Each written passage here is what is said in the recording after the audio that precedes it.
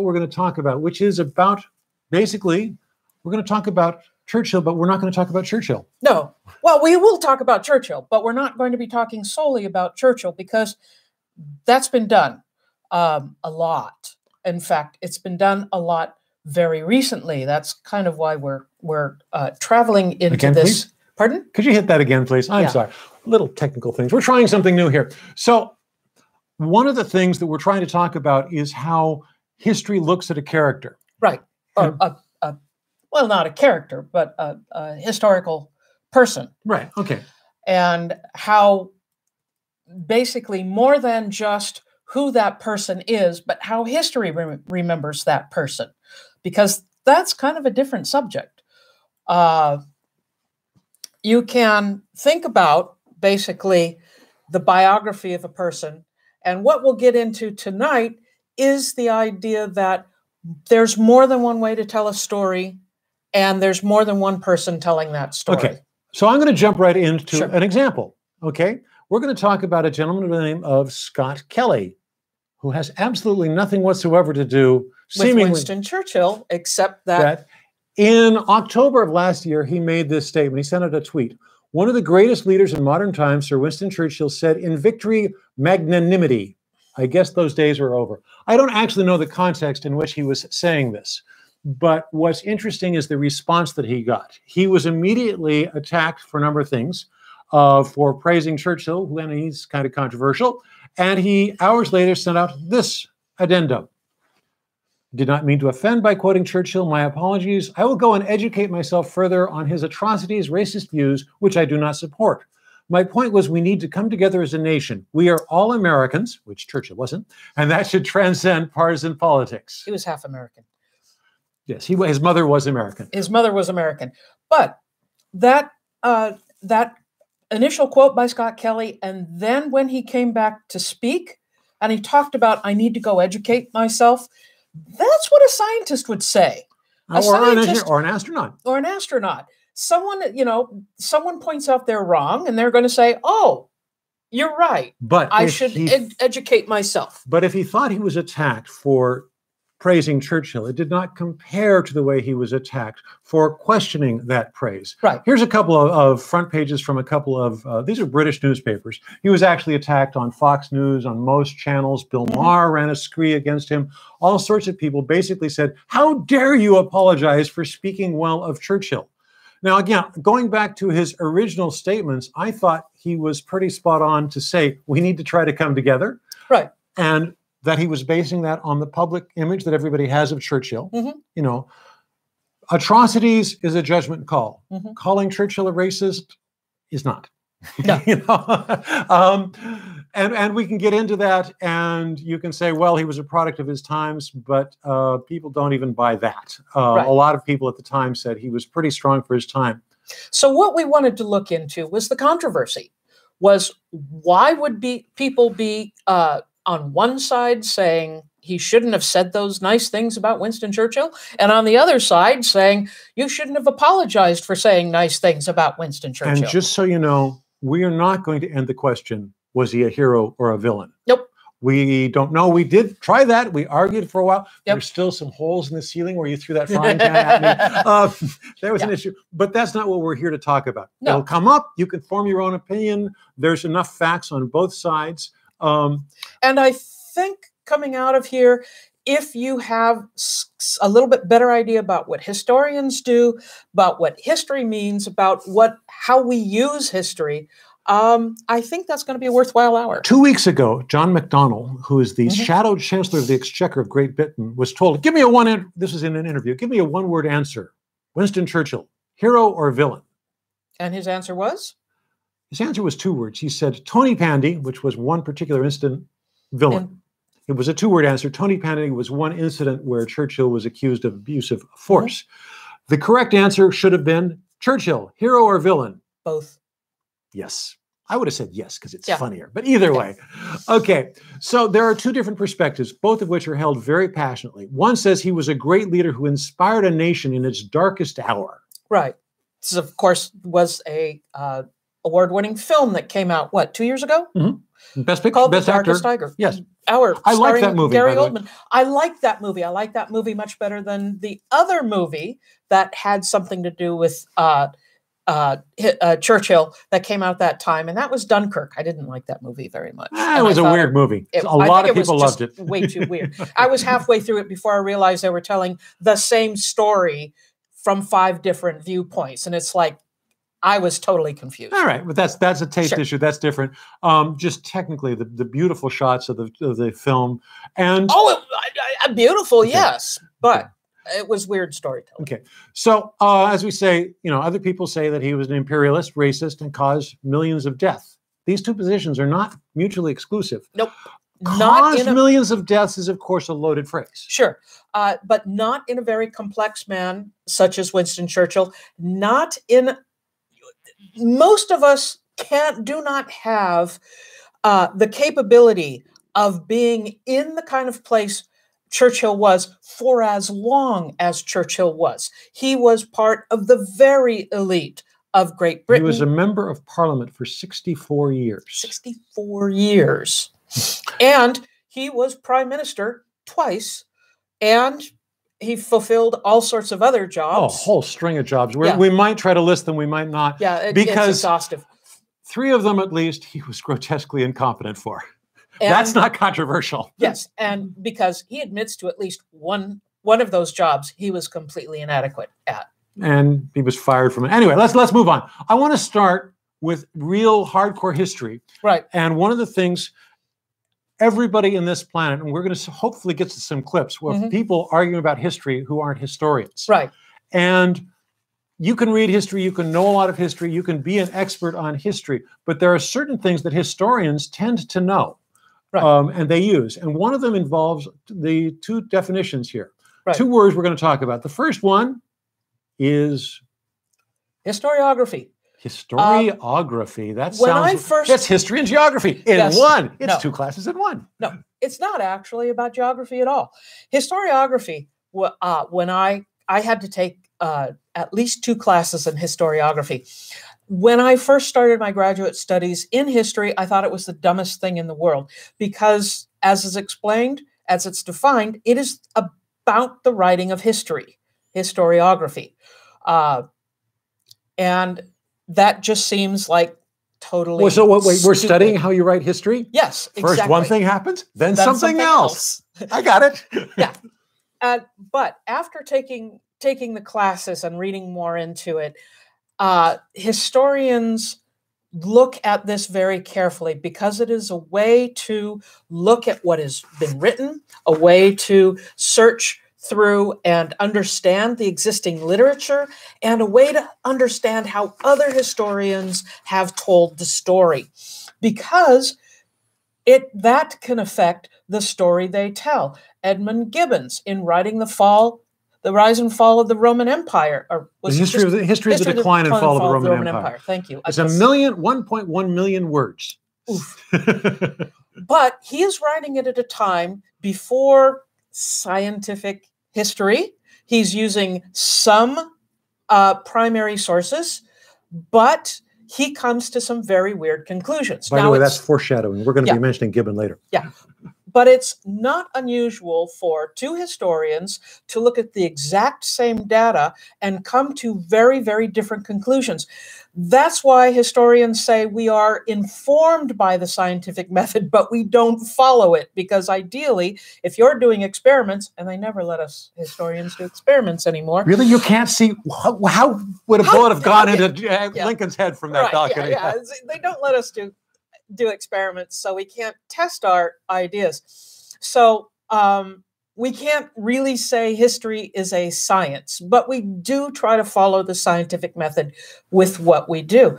But understanding that if you're talking about a historian who is maybe writing about the 12th century Islamic culture, and this historian cannot read Arabic or any of the other languages that the Islamic cultures wrote and left behind their literature in, that probably means that he's doing his research, he or she is doing their research in languages that they might know, like English or other Romance languages, which means that you're reading stuff from the people who actually fought against the Islamic Empire.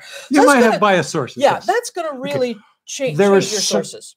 Two things. One, this is a very good way to make really interesting stories of history really boring. Yes, absolutely. Number two is that there are so many ways to look at a scene that you can say, well, the soldiers came over the hill, or you can say, well, the other side was way. There's just a million ways to look at something. Because quite honestly, my studies, my undergraduate studies in theater and theater criticism helped me a lot more in history than you can ever imagine. Okay, the other term I want to talk about, which sounds similar and is very different, is hagiography. Hagiography is the science that studies old witches. No, no, not hag. Hagiography. Sorry. Hagiography comes from the Greek, meaning basically writing about holiness. Right. See? So hagiography was the writing of saints. Hagiographic work is basically, originally was a story about the lives of saints. Right.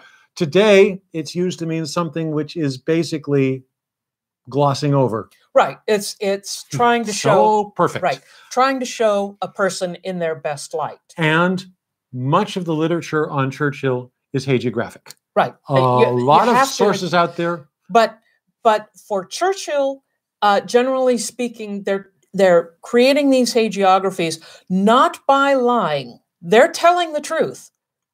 It just isn't the whole truth. So hopefully... Okay, I'm going to give you an example real quickly about Mr. Churchill. Okay, basically it's about historiography, how it's written, and how hagiography, the desire to spin things well. Right. Churchill is said by some to have had a drinking habit. Hitler described him as an alcoholic, continuously lush. Okay? Yep. I have read sites that say he didn't drink that much. He actually usually only drank with meals. Right. With meals. But what meals?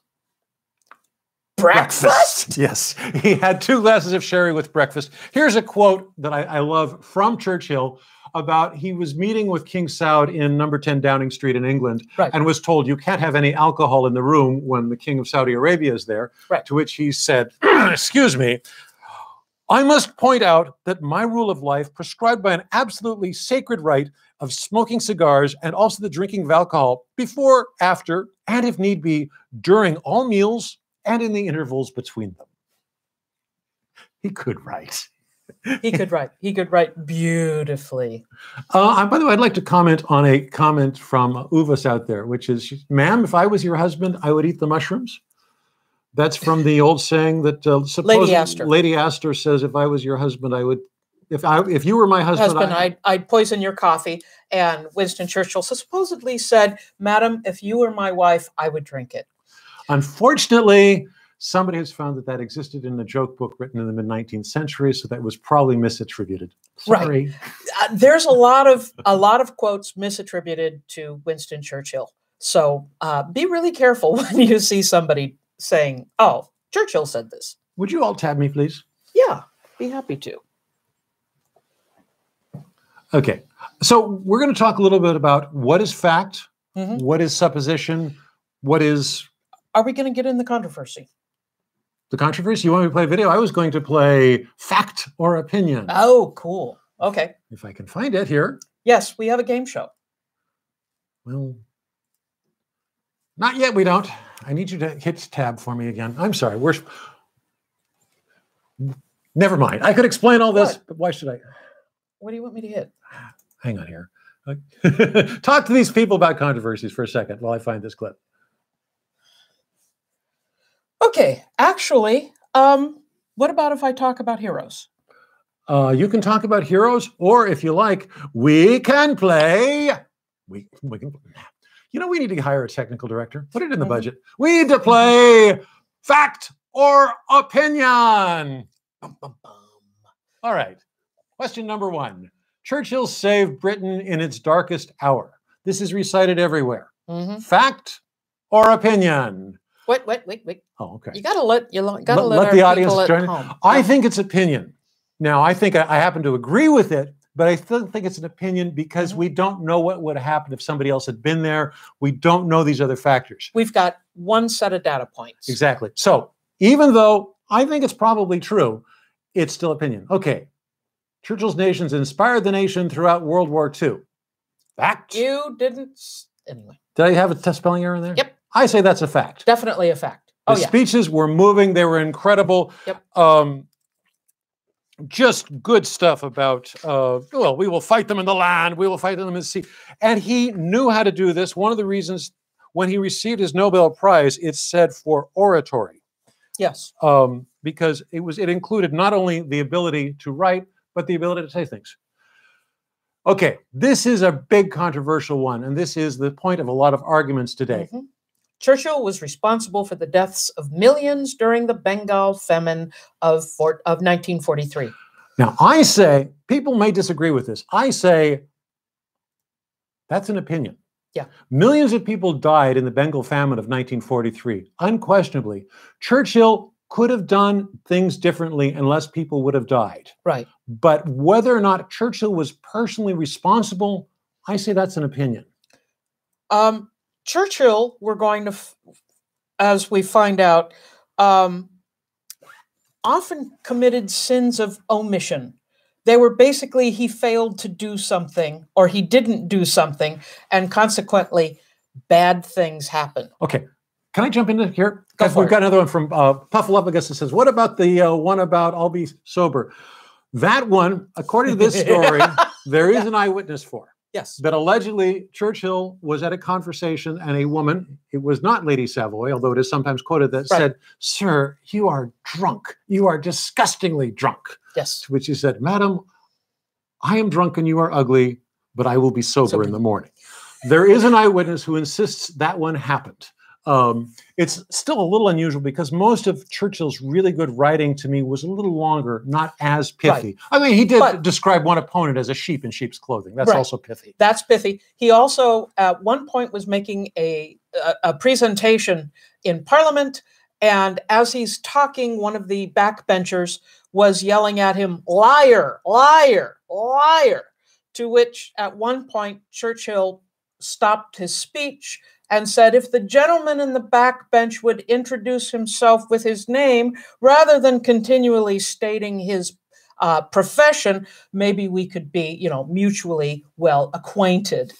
This is like, what? Anyway, so. Shall we talk about this one? Okay, go for it. Okay. Churchill understood the dangers of Nazis before other British leaders. When you're showing him up against Neville Chamberlain, who was appeasing Nazis, when you're talking about other people, especially those people who had been through World War I and they didn't want to go through another war, you can understand the thrust of let's just appease Hitler and not have a war. Okay, this is one where it's tough because Churchill certainly understood the dangers of Nazis before most other British leaders. To say that he understood them before all other British leaders, that's a little tougher. Yeah. That's why I'm not going to actually post an answer on that. Sure. Because he clearly understood it before others. How about this one? And this is, now we're going to start to upset people, the Churchophiles. And I can see we've got people here who have read a lot. Yep. We're in trouble. Churchill campaigned for and helped orchestrate the overthrow of the democratically elected government of Iran. We gotta give him a break. Give him a break. We haven't set up. No, give him a chance. We haven't set up any response mechanisms. Well, ding, ding, ding. We've got Uvas. Okay. Trying to type in. Uvas is going to type something. Okay. Fact. Trying to type in thing. Gonna give him a second. All right. Because they're on a delay. Oh, okay. Yep. Uvas says fact. It is a fact. Yay! We have his signature on the document authorizing it. This is a really ugly issue. It's called Operation Ajax. The British didn't actually call it Operation Ajax. That was the American thing. And to be clear, the Americans did it. Right. The British orchestrated it and asked for it, but the Americans did the dirty work. The Americans organized and paid off people. And that, of course, came out in 2013. There was the federal government declassified certain documents. Yep. Churchill's warnings helped stop the spread of global communism.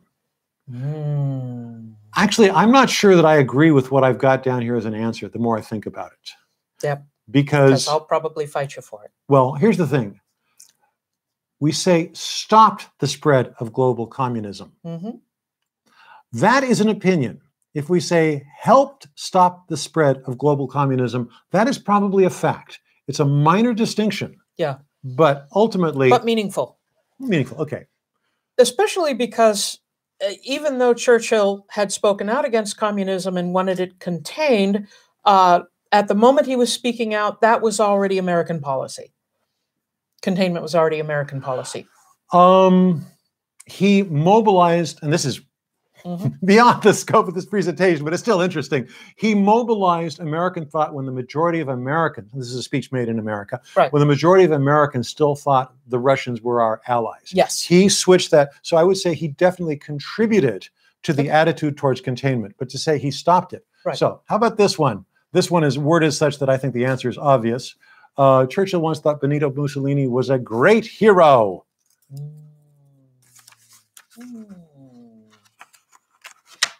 Well, do we have any responses? Shall I jump on it? Do we have any response? Yep. Lawrence Dillon says fact. Well, Lawrence Dillon is correct. Ding, ding, ding, ding, ding, Now, ding. for the record, he changed his opinion later as they got closer to war, but he did basically, Mussolini was a horrible, horrible person, but he wasn't Hitler. And he basically... Only Hitler was Hitler. That's true. Godwin alert. But he did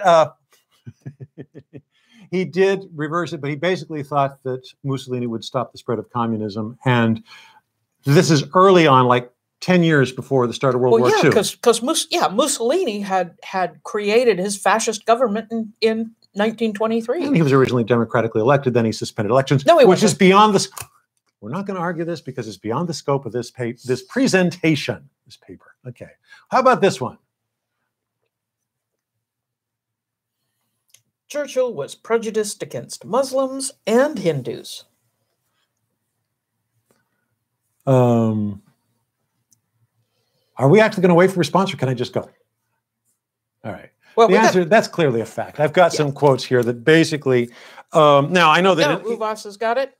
In America, many people still have these attitudes, but he basically said, it's on page 1. Where's page 1? I don't know. I've got this quote I was going to read here.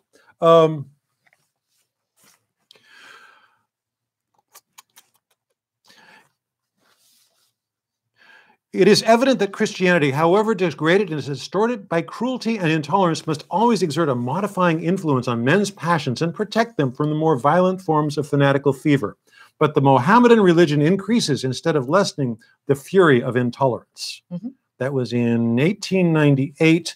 Now, it was kind of the classic thing. He was a kid who grew up in luxury in England, private schools, and was suddenly face-to-face fighting against soldiers who were Muslims, and they didn't have the decorum. Okay, here's one that I'm going to actually leave up for answer because this is a curious one. Churchill was happy when the Japanese attacked Pearl Harbor. I've heard that story many times. One said that he actually danced around his office. Do you actually know the answer to this? No. Okay. Do you? Yes. Oh, okay. He actually commented on this allegation late in his life. Bud says opinion. Okay. I believe Uvas's fact it was for the last one. Okay.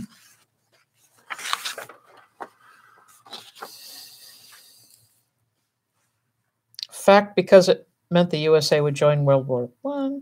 Uvas says fact. So why don't you invite Fuffleupicus to come and give this presentation? Yeah. He's right. Okay. Get over here. The quote is, hang on. That's the wrong page. Oh, dear. I had it all pulled out. Anyway, he basically said, I will confess that I was overjoyed because it meant the end of Hitler. Yep. And this is part of the way Churchill thought, honestly, was that the ends justify the means. And actually, Puffaluppagus pointed out, did Churchill actually tell the reporter that America will always do the right thing once they've exhausted all of their options, in response to her asking if we would join World War II? So yeah, that fits in nicely with the ideas that Churchill was pretty happy with the Americans joining World War II. All right. Okay. How about this one? We're taking too long on this. This is not in the schedule, but it's fun. Churchill was anti-Semitic. By the way, this is a trick question. Mm-hmm. The answer is, it's complicated.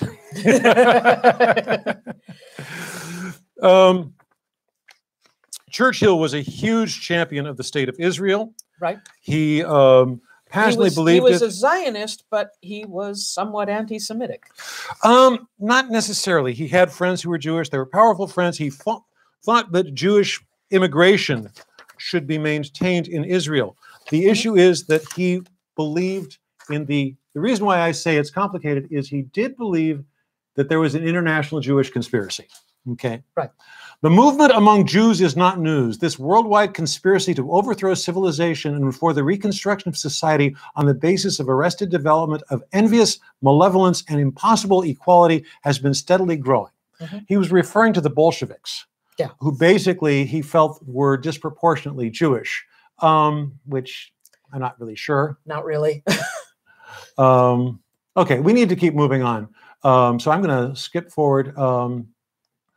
This is a quote, which I'm going to reference in a minute, but this is one that came originally from Shasha Thandur. Churchill has as much blood on his hands as Hitler. Shasha Thandur is an Indian politician, and I'm going to play a clip of him later. If we get to it, we're running way behind on time. And as I said, this is another trick question because we're near the end of the stack. That's balderdash. Okay, that's not opinion. That's not a fact. That's balderdash. And I want to emphasize this really hard. Yeah. Churchill was not Hitler. No. Hitler killed people deliberately. Churchill took harsh actions, ruthless actions that killed people that should not have been killed. Right. He organized invasions of Ireland. He's hired thugs to go and burn down villages in Ireland. Right. Well, he didn't necessarily tell them to burn, but he should have been in control of them. Right. But he did not say, go kill a bunch of people. Although he did do Hitler one better because he did claim to have shot 3 people during the Boer War, personally. Oh, I didn't know that story. Yeah. Okay. All right. You need me to click it? I'm going to want to play a couple of video clips. And this is basically because, and these are, I want to talk about, can you actually? What? We're going to play the other one. Well, we'll play this one. Actually, nope, that's the button I want. There. Well, this is Shashi Tharoor, who is a leading Indian politician. And intellectual. He's quite intelligent. So we're going to take a look at this real quick, if I can get this to work. Well, I certainly think Mr. Churchill needs very severe re-examination. He has as much blood on his hands as Hitler does, and particularly the decisions that he personally signed off on during the so-called Great Bengal Famine of 1943-44, when 4.3 million people died because of decisions that he took or endorsed, remains a permanent stain as far as I'm concerned. Because not only did the British pursue their old policy of not helping victims of this famine, which they had been created by their policies, but Churchill persisted in exporting grain from Bengal to Europe, not to feed actual sturdy Tommies, to use his phrase, but to add to the buffer stocks that were being piled up in the event of a future invasion of Greece or Yugoslavia. Ships laden with wheat were coming in from Australia, docking at Calcutta, and were instructed by Churchill not to disembark but to sail on to Europe.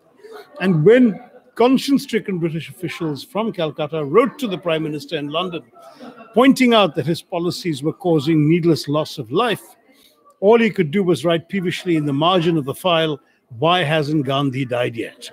And this is the man whom the British persist in hailing as some sort of apostle of freedom and democracy, when to my mind he is really one of the more evil rulers of the 20th century, only fit to stand in the company of the likes of Hitler, Mao, and Stalin. Indians are all too quick to forgive and forget. I have no problem with forgiving. We should forgive, but I think it's important that we not forget. Oops. We're back. Okay. Comment? Yeah. I will say Shashi Tharoor is not a historian. He is studied. He has a doctorate, a PhD in political science. No, international relations. International relations. Shashi Tharoor was voted on and was expected to become the Secretary General of the United Nations, but one member of the Security Council voted to block that. Right. John Bolton. Yeah. Okay. They went with Ban Ki-moon instead. Right. But the point is, I'm saying that just to say this is not just some wacko Indian with an axe to grind. He is a very eloquent speaker, very charismatic politician. And he makes some very strong points there. Well, what's most important to understand is that before recently, we had the voices of Westerners talking about Churchill, both bad and good. Now we are having and seeing the voices of the people from the former colonies who are now able to talk, to do the research and talk about this. And it brings a really different sort of understanding to what's going on. And also, Inglorious Empire, Shashi Tharoor's book, is a bestseller. Yeah, it's very bad. But now I want to take a look at the response, and this is a couple of clips from British television of the kind of response that comes to this and a few other things. And, well, you're going to see a reference to Afua Hirsch, who's a British person of African ancestry who made a documentary called Battle for Britain's Heroes, where she basically questions these things. Let's take a quick look at this. Winston Churchill have his statue, or would you take that down? I would like to hear a debate about Winston Churchill because 3 million people died unnecessarily. My God, from a take down Winston Churchill's statue. Trisha, what do you think about Trisha Goddard, let's take down Winston Churchill's statue of Farringdon. I think we should be... They're not talking about Trisha, because I think we should be educating people about the full story. Let me educate people about Lord Nelson and Winston Churchill. They saved this nation. One from Napoleon, one from the Nazis. Damn right they get statues. And to try and pretend somehow they're now these ghastly people who should have their statues ripped down is deeply offensive to most people in this country. I'm not saying we should necessarily bring them down. Take a deep breath, everyone. But all options should be on the table. As the global movement to re-question our so-called heroes shows, the thing that's clear is this. Doing nothing, burying our heads in the sand, and hoping this debate will go away is simply no longer an option. And I don't think it's anyone here is suggesting that we remove references to that in history. I think the question is, when looking at historical figures, what we're celebrating about them, for example, if they happen to have saved our very civilization, then there may be something worth celebrating for. The point is that this is where we are. This is how we have got to the point we are. We can't go back and delete and correct according to today's norms and today's morals and today's thinking. Teach it in the schools. That is the opposite of what I'm saying, though. No, you're not. You're saying that we have to make the past appropriate to the present. That is the opposite we can of never what I'm saying. do that. The absolute opposite. Yes, you are, because you're saying we must question the fact that we're putting on a pedestal the men that we now find reprehensible. And I am as liberal as the next man. I find this deeply upsetting and also almost insulting. That's because you misunderstand what I'm saying. I'm not, and I fear that you're taking this country down the path of when ISIS goes into Palmyra and knocks down temples, goes through rampages through museums in Mosul. Or like what Britain did in the Empire, destroying people's statues and histories and palaces. You cannot decide just because a culture has some unwelcome baggage that you dump the baggage because it's no longer useful on your journey. We have the baggage. Can I speak now? I want to say something. Right. First of all, I'm not saying, and I said in my intro, we should necessarily take them down. This is what I want, a debate. And the reason I want that is because we don't have it, Rachel. And the reason this is not I'm the opposite of trying to erase our history. I want us to know our history. So when we look at Churchill, I would like people to know about using aerial policing in Mesopotamia and not distinguishing between civilians. And I would like people to know about 3 to 4 million people dying. What about the things he's really famous as well as winning like the war. Defeating Hitler, like saving the country, like saving Western democracy, like saving. Okay, yeah. So one of the reasons why I wanted to include that clip, and there was so much on there, is the passion that you get. Now, Piers Morgan, people who know who he is, he's quite the blowhard. He gets very upset. The second clip was from a debate show, which airs on Sky TV, which is a Rupert Murdoch-owned property in the United Kingdom. But what I found fascinating was the people white-splaining. Not only white-splaining, but none of them are historians. None of them are historians, but getting so passionate that she's basically telling the woman what she thinks. Yeah. No, that's not what I'm saying. No, here's what you're saying. Yes. Excuse me. I think I should get to say what I'm saying. Maybe I'm just weird that way. And knowing that so many British people that I've known are very calm and measured individuals, and to see them screaming at each other across the table over this issue, and part of it is they're not willing to consider. And this is what I'm most fascinated by about the story. They're not willing to consider that there's another side. Sure. You know, they've got this guy as a hero. So let's talk about how would you evaluate a guy like Winston Churchill? You know, we could make a score sheet. Yay. This many good, this many bad. Ding, ding, ding, ding. Oh, 6 good, but only 5 bad. He's a winner. Okay, that's bunkum. Body count. It's not a contest. You know, Hitler killed 20 million people. Stalin killed 30 million people. Okay, then there's something that I call the snitch catch. Yep. If you do something so good that it overcomes all of the bad. And this is the golden snitch from Harry Potter. Harry Potter, yes. Did he catch the snitch by defeating the Nazis? Now, I don't have to answer this, but I do want to say how we evaluate this, you know. Certainly, if he were running for office today, he would be out of there for any number of things. And we haven't had time to go into the controversies over the Irish, the South Africans, women's suffrage.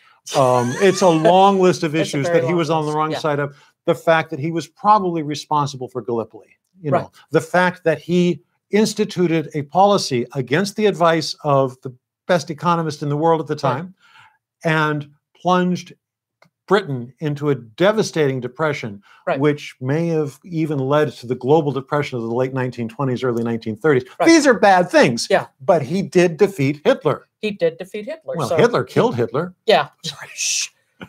Okay. So is it a snitch catch? Does one grand gesture overcome everything? Or do we have a zero tolerance attitude? He was a racist. We're done. Yeah. You know, he overthrew a democratically elected government in Iran. We're done. We're done. Okay. These are our big questions. You know, the political agenda of each side. Everybody arguing has an axe to grind. We're going to get to that in a minute. But first, I was going to look at the score sheet. You've been reading too many British sources. You've spelled labor with a U. Well, all right. So I did. So we copied it, actually. You know, but a count it's silly. I mean, you know, and one of the things that we have to accept is sometimes good people do bad things. Sometimes bad people do good things. And sometimes good people do bad things right in the middle of doing something good. This is Winston Churchill. You know, by the way, I tried the sometimes good people do bad things. Doesn't get you out of trouble with her. Anyway. So can we talk about who are the people defending him? Obviously, Piers Morgan. Obviously, Piers Morgan. Winston Churchill is a favorite of conservatives, of the right. For reasons that aren't entirely clear, because he favored workplace reforms. Well, I'm gonna talk about in a few moments the idea of the hero and why they would be so positive about him. Okay.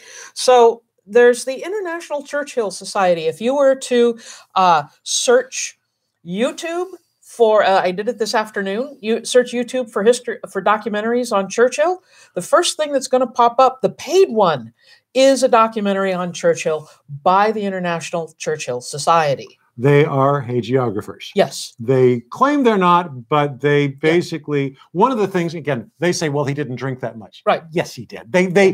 They don't talk about the really bad stuff, the semi-bad stuff. They put a spin on. Right. And again, and this is what you have to be aware of. This is why you want to look at who's saying. This is all part of historiography.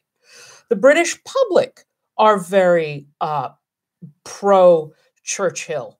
There's a big statue of him right outside of Parliament.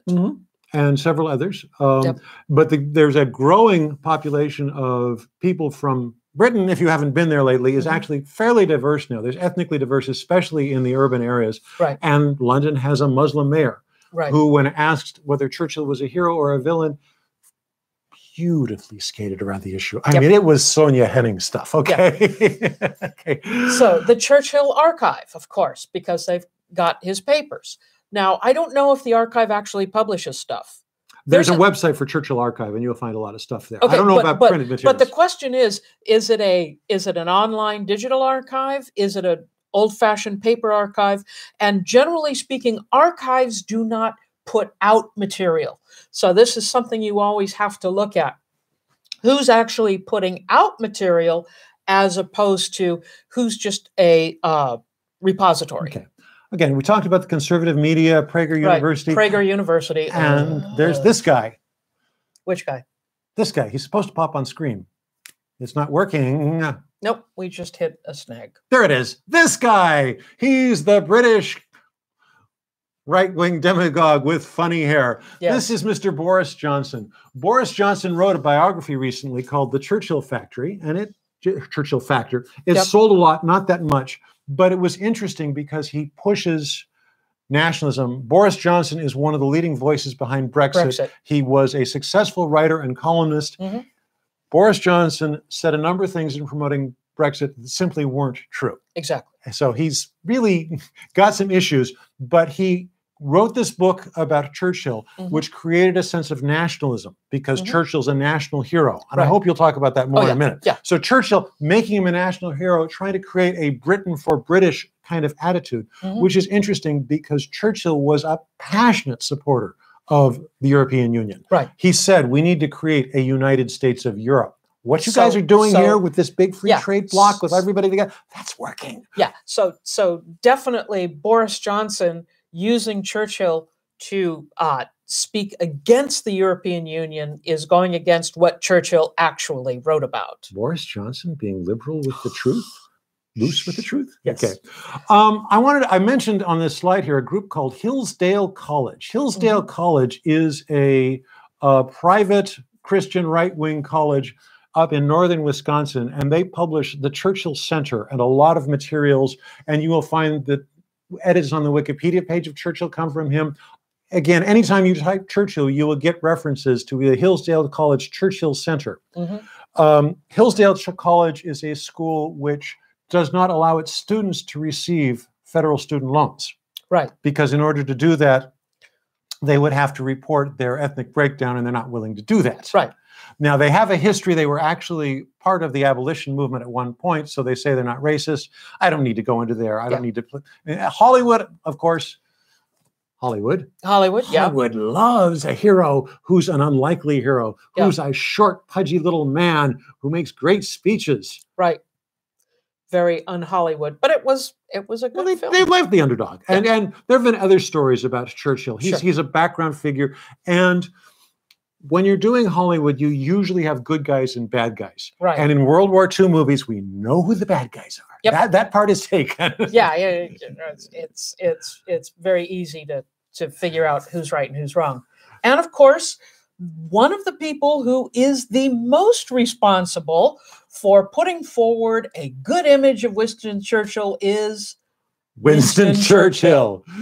Because he was an exemplary and eloquent writer, and he will say about himself and history, go for it, Jerry. Keep talking.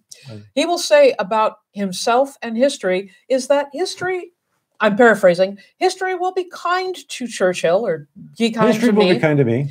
Because I intend to write it. Churchill actually did write quite a few volumes of history, generally the history of the British-speaking people. And that's partly one of the reasons that was listed that he won the Nobel Prize for Literature. Nobel Prize for Literature. He did not win a Peace Prize. Nope. He would be hard-pressed to, because Churchill's prosecution of the war was pretty violent. And one of the questions we have is a cartoon. One of the questions that is not resolved is, did he need to be as violent as he was? Okay, the picture of Winston Spencer Churchill, the famous war correspondent. This is, again, way back in the 1890s. He was writing books about his adventures. He was not a soldier at the time. He was actually a journalist when he was taken prisoner of war in South Africa by the Boers and escaped after 3 months. It's a good adventure story. And he wrote it up. And he wrote it up. It's it really was quite sold exciting. newspapers. Yeah. He was very famous. So he helped create the myth of Winston Churchill. Okay, major attackers. These we've kind of talked about, so we don't need to spend much time on them. Right. Shashi Tharoor, as we already mentioned, Afua Hirsch we mentioned, John McDonnell, Shadow Chancellor. A lot of YouTube commentators and some scholarly historians are taking this position, but it's not mainstream, which is somewhat curious. Right. That the passionate defenders, you know, you can go out and say, I've made another documentary, I've written another book about how great Churchill was. Right. There's a market for it. Yes. There's considerable passion on both sides, but you don't find it too often in terms of actual historians who are, you know, doing the heavy lifting and going ahead and writing. They understand historiography because he did this, but he also did this. It's not going to work. But they're not all excited, so they don't sell newspapers or whatever. Why are people so passionate? This is what we're looking at, you know, and Indians, as one commentator said, do not have a high opinion of Churchill. Nope. Welsh people do not have a high, Irish people don't have a high opinion of Churchill. Australians are pretty negative. Yep. Because of Gallipoli. Because of Gallipoli, the Australians and the New Zealand military. Americans adore Churchill. Americans adore Churchill, but he's hated on several other continents. Well, yeah, India, Pakistan, Kenya, and we haven't talked about Kenya. The atrocities against the Mau Maus were so bad, and this is an issue where just because we're going to eventually get some commentators on our YouTube feed, I'm sure, saying, well, he was a great man. How could you do this? You're shills. The atrocities committed during his administration, whether he was responsible or not, is questionable. I kind of maintain the buck stops at the top. Right. But the British government has accepted responsibility for the atrocities committed in Kenya, and they have paid reparations. That happened about 5 years ago. Right. So that's kind of a case closed. That's kind of a case closed there. Yeah. But let's talk a little bit more about what excites the passion, because I'm not sure Churchill would appreciate a hagiography. No. He tended to say, I like being disagreed with. I relish the debate. I relish the controversy. Yeah, he was a fighter. A fighter, not a boxer. I went to military school. Yes. Yeah, but he believed in the fight. He believed in competition, and he said he relished the sounds of bullets going overhead. Oh, yes, that's actually, he said there's nothing so exhilarating as to be shot at with ill effect. Churchill, of course, doesn't care what you think about him.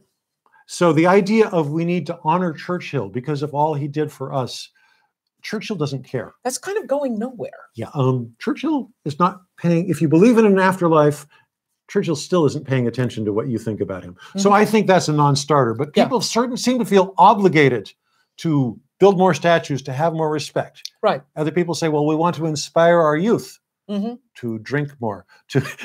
No, this is a problem when you create a monument.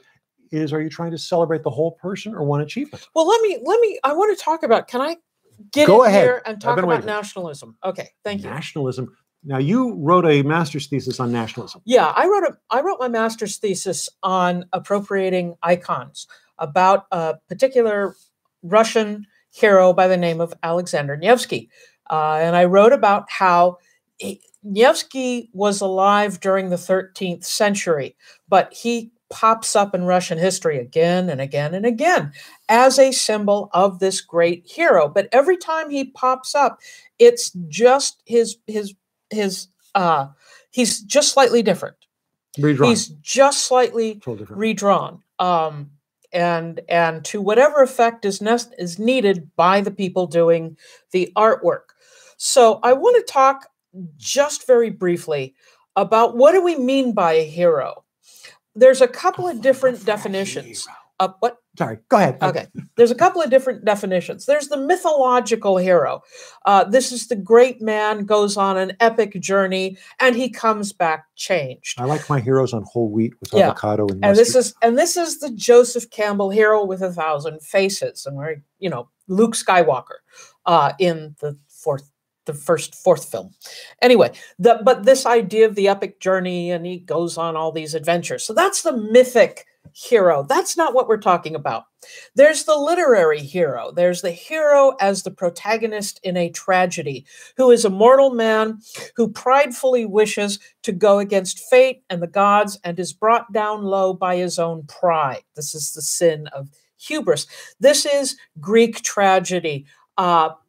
For more information, see Aristotle's Poetics, where he lays it all out. This is what happens in Act 1, happens in Act 2, et cetera, et cetera. That's still not what we're talking about, because our modern people, we want to have pride. Pride is not the same to us as it was to the Greeks. Then there's the sacred hero, the believer who is persecuted and willingly killed for the sake of the religion/church, a saint, a martyr, or a holy person. Lincoln? Still, well, yeah, Lincoln's going to fulfill that role, but not totally. But reading various authors, various historians, particularly Anthony D. Smith, on his work on national identity, he contends that when nationalism comes along, and by nationalism we mean both the culture of the people in a territory and the state, or the rational state. Since the rise of nationalism, there has been a need for a new type of hero. And one of the ideas that he puts forward is called the civic hero.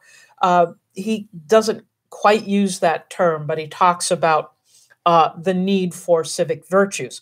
And as he goes through and talks about what would this hero be like, this hero, number one, needs to take the place of the sovereign.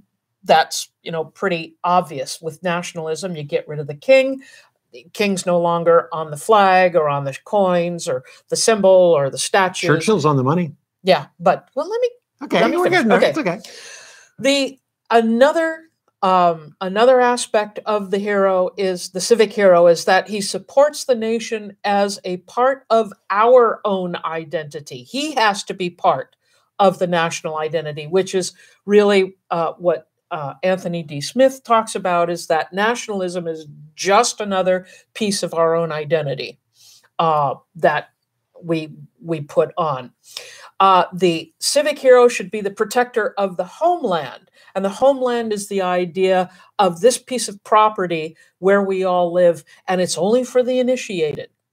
It's only for the people who were born here or naturalized in this place. Keep Britain for the British. Exactly. Number 4, he should be part of the patria, the community of laws and institutions with a single political will. So not necessarily completely of the government, but usually part of the government. And when we talk about the civic hero, we often talk about presidents, prime ministers, et cetera. And sorry. And a couple more, if I may. All right. Shares common values and traditions with the people in the nation. He should be a moral exemplar of the past, definitely. And number 6, the civic hero should be centered in the golden age of the past, this mythical time that everybody remembers, that most of those people were not there, but they see that time as being much better than right now. Okay, she didn't share this with me when we were preparing for the show, because that's interesting. Yeah. Because this is the fact that they have to be from a mythical time. This, of course, applies to Robert E. Lee. Yes. Who Robert E. Lee is a nationalist hero of the South. Right. And in a mythical time. Which is one of the reasons why we're going to talk, we're going to do a show later on monuments and their relationship to society. Right. But one of the things we talked about earlier is almost every modern culture has a national hero. And whether it's Nevsky, Abraham Lincoln, Napoleon, the Italians have Garibaldi, the Mexicans have Juarez, the Indians, of course, have Gandhi. The people of South America have Simón de Bolívar. And there's more. Only one of the people on the list of the people that we mentioned was born before, or was in power before 1789 in the French Revolution, and that was, of course, Alexander Nevsky. So the civic hero has got those values and qualities that I talked about, but it's, generally speaking, they don't take that mantle on themselves at the time. It's people in the future who are going to put those values on that person. So that sense of the golden age and a sense of the shared common values and traditions. Very important. World War II was the moment. Britons were all Britons, all unified. This was their finest hour. Their finest hour, exactly. That they were all part of the same battle, and they won. So that golden age means a lot to that hero. And the point I would like to make about Churchill, because we've pointed out a whole bunch of flaws, we've pointed out a lot of the problems. But here's what I would point out about Churchill, is that Churchill may not have been the embodiment of all of the qualities that we want to see in this hero, the civic hero, but his rhetoric and his writings restated and codified them for the British people. In other words, it was his pen that was doing, and his oration that was doing so much. Now of the I have heavy to lifting. share another quote with you. I have never accepted what many people have kindly said, namely that I inspired the nation. Their will was resolute and remorseless, and it proved unconquerable. It fell to me to express it, and if I found the right word, you must remember that I have always earned my living by my pen and by my tongue. Mm-hmm. Okay, this is an interesting thing, that Churchill is a hero really for his literary work. Right. And in some ways, this is an artist being held up on this pedestal. Right. With great civic leaders. Right. We have a question. As a historian yourself, have you read and could you comment on his history writing? I have not read that much. I've only read bits and pieces. Okay, I can tell you what Clement Attlee was sort of Churchill's longtime political rival. Right. He was the labor leader. After World War II, they hadn't had an election since 1935. They suspended elections. As we said, Churchill was not an elected leader. The first election, Clement Attlee won. Right. So they were rivals. Later in life, they had some respect for each other. But Clement Attlee said his history of the English-speaking people should actually have been titled "History of Things That I Find Interesting." He might have not gone into the project with the breadth that he intended, but he did have access. They are not regarded as great scholarly works. Yeah. But Churchill never went to college. Right. Churchill went to private schools. He actually had a terrible relationship with his parents because they kept mailing him off to various boarding schools. Right. But during his early military assignment in India, as many soldiers do, he had a lot of free time on his hands. And he read everything written by Edward Gibbon, the history of the decline and fall of the Roman Empire, which is a controversial book. And she can comment as a historian about that. Yeah. But I'm going to go first. Not today. I'm going to go first and say Gibbon's work is eloquent. Oh, yeah. He wrote these beautiful sweeping styles. His conclusions were very controversial, partly because he blamed the fall of the Roman Empire on Christianity, which was not popular at that time. But Edward Gibbon was very much the inspiration for Churchill, and I'm told you can see a lot in them. Right. But they're not held up as scholarly history. They are very good, from what I understand, popular history. Sure. But of course, they are from a British perspective. They are nationalistic. They are about our people. And he did write a book on the Civil War, which I've never found, so I don't think it was successful. And I'm sure historians of that specialize in that time would poke holes in it. I'm not a specialist in Great Britain, and I'm not a specialist in the past. I'm a specialist in the Cold War. So I haven't gotten around much to reading what he has written. And I have to admit, I love well-written history, not just scholarly history, but I was interested in history by reading Barbara Tuchman and all of her books. And she had her master's in English, but she was a great writer. When we first did our first historical documentary, and I was handed a stack of scholarly historical books. What is this? I can't go 2 sentences without another footnote. And I got to go back down here. I got to go back in here. And historians don't make sweeping statements. No, it's very frustrating. You know, was China a major power in the early 17th century? Well, it depends on how you define power and who was there and what period and from what perspective. real historians won't give you a straight answer on complex questions. No, we never give you a straight answer on complex questions. We don't get too upset about, well, we do sometimes, if it's in our own field. But we have an institutionalized group of historians who have long memories and even longer knives. And they will cut you to ribbons if you're not backing your stuff up. And it can lead to real paralysis, trying to write a book and trying to get it right and trying to cover all of your bases, knowing that somebody's going to come along and poke a hole in it. By the way, Sue Ellen asked a very interesting question. Oh, yeah. Will today's technology keep history more factual? Yes, but. History is going to change a lot. I see in the future, well, like me, I watch a lot of films. I watch a lot of videos. I watch a lot of these things that other historians would say, "Oh, you've got to be kidding."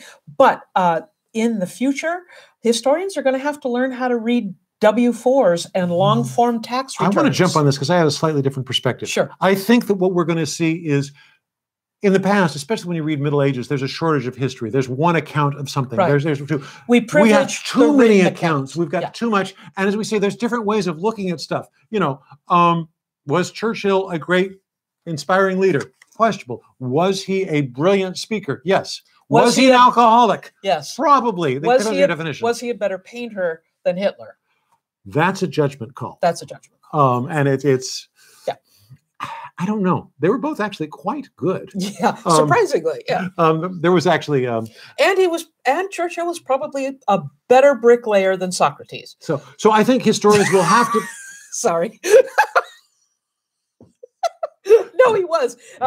Churchill took up bricklaying late in life and became a master mason. Okay, so the short of it is historians in the future will have a surplus of information. They have better tools. They will know exactly what happens. But for example, one of the things, many people talk about Churchill was a significantly good painter. One of the things that I didn't know until we started this project was that he was short. Yeah. Very few of the photographs make him look short. And yet he was 5'6.5", 5'7". And as far as sources, one of the very first historians of the 19th century. That's not him. That's not true. That's him. Lawrence Kitchener? That's Kitchener. That's Churchill. Him. Yeah. See, this was a picture. He's also rarely shown smiling.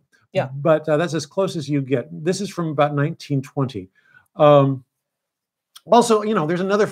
So in some ways, I think we have too many facts now. Yeah. Because, one of the facts we didn't talk about was Churchill, when he became prime minister, was 65 years old. Yeah. There's people who are retiring at that age. Yes, he was 65 years old when he first became prime minister. When he first became prime minister. He was 72 when he was first elected prime minister. Yeah. And he lived to be 80. He lived to be 90. Right. And he drank a lot and he smoked cigars regularly and he lived to be 90. Kids, don't do this. Right. But as far as too many facts and too much information, one of the earliest historians, a fellow by the name of von Ranke, said that when we get enough facts, we will know history as it really was. And modern historians laugh like crazy at that because no, von Ranke, because he's talking about mainly primary sources that were written. And of course, nowadays we look at that and say, you're privileging literate people. That was in many times during and primary world sources history. Are written with an axe to grind, right. to appease your king. Yes. If you're writing, paper is expensive or whatever you're writing on is expensive, you're writing and it's going to be read by your overlord, your king. This is Shakespeare's histories. Yeah, the Tudors look awfully good in Shakespeare's So histories. this is why historians study historiography, so that we don't fall, or hopefully, fingers crossed, don't fall into those pitfalls of falling for somebody who's written something and you kind of go, oh, okay, I guess so. Okay. Now, I wanted to wrap this up a little bit because we were talking about what role does a hero fulfill? And, the issue, if you're going to build a monument to somebody, does he have to be perfect? Should we study the warts and all? Should we tear down these things, which we're doing in America? Right. One of the issues we have is Bill Cosby did a tremendous amount of good for race relations, for young people, for education. He was also a rapist. Right. You know, so we kind of like to pretend that he didn't exist. Right. But I think we have to face the fact that there are ugly people around us. And this leads me kind of to what I feel is the conclusion of our story, which is human heroes are going to disappoint. They won't always be rapists. They won't always be racists, but they will always, there are no demigods. Statues are for art. If you want to know history, read a book. If you want a role model, be the role model, look in a mirror. That sounds arrogant, but you're not going to find anybody who's perfect. Try to be the best person you can be. Yeah. By the way, that sounds like a greeting card. Yeah. And by the way, that image of the statue in front of Big Ben, that's the statue of Churchill that's there. And from the front, he's kind of the Churchill that we're used to, but from the back, which is the better, of course, the better view of Parliament, he's an old man. He is a man who has struggled a lot with and had a lot of pain in his life. So it's not a flattering statue, but it does speak to certain aspects of his life. And so maybe we can go ahead and say maybe we don't have to erect statues that are perfect. Yeah, okay, and that's done increasingly. We do have, I personally think the statue of Martin Luther King downtown is kind of, I don't white marble. No, I don't think it's as pretty as it could be. But yeah, okay. So the point is, though, you're not going to find a hero. Nope. And it's okay. And to defend them to the death, they're not religious figures. These are people who pooped. Yeah. And worse. And worse. So be aware of your sources. Okay. We've got a big question here. Should we keep statues to traitors to our country? That's a show coming up.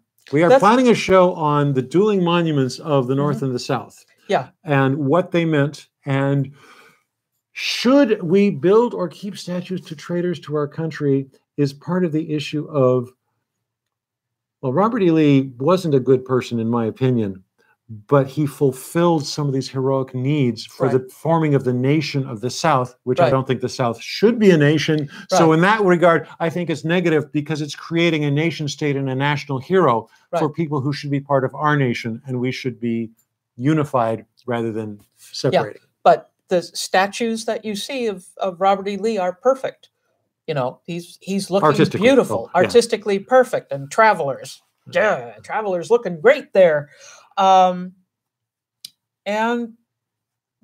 maybe that unrealistic view of heroes is not healthy. I think that's a very interesting point. We promised to do that show. It's going to be a few weeks away because we want to go out when it's sunny and get some pictures of monuments and stick them in. Well, we're around Washington, D.C. We can go shoot a lot. Yeah, because we do that. All right. So I think we're going to say goodnight to all of our fine friends out there. Thank you so much for being especially here. The two of you who gave us likes. You know, the rest of you, whatever. Anyway, we are curtailing a weekly show. Because you've got finals to grade. Because I've got so many papers to grade. So we're going to try to go to every other week, I think. Yeah. We're going to try for that. But we'll see what happens. Still Wednesday. We will put out reminders and announcements of when we've got a show coming up. And send us notes. Go ahead. We actually do read them. So if you think we're doing a crappy job, don't send that note. No, send that note. We can always be better. All right.